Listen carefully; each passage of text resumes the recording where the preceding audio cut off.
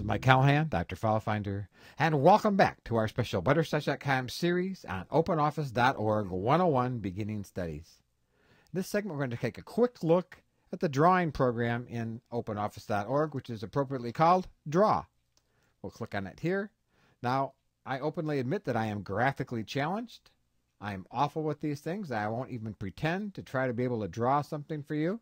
But Draw is very full-featured. You can open up existing things, documents, files. You can export as PDF and in other formats. There are also templates available. You can insert things in Draw, like slides, duplicate slides. You can have layers, for those of you who know what drawing layers are. You can have tables, sounds, movies. You have tools, auto correction. You can modify, you can rotate things, flip things, convert things, rearrange them. So this is a full-featured drawing program that you can use. It's very easy to use. It has all of the things you need here. And down here you have drawing tools. You can put things in. Let's see.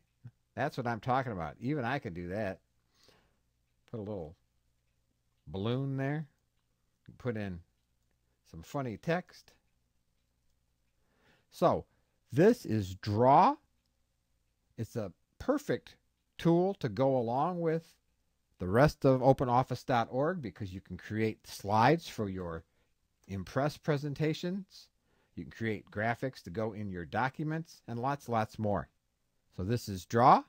Keep in mind this is a multiple part series and be sure to watch all the parts.